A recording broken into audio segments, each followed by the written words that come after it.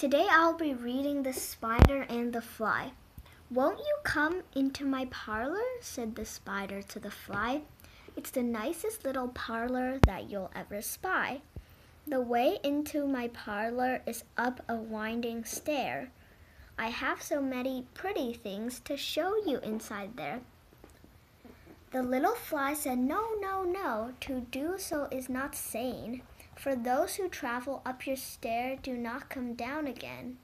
The spider turned himself around and went back to his den. He knew for sure that silly fly would visit him again. The spider wove a tiny web, for he was very sly. He was making preparations to trap the silly fly. Then out his door the spider came and merrily did sing. "Oh, fly, a lovely, lovely fly with pearl and silver wings." Alas, how quickly did the fly come buzzing back to hear the spider words of flattery, which drew the fly quite near. The fly was trapped within the web, the spider's winding stair. Then the spider jumped upon him and ate the fly right there. Please subscribe to our channel also.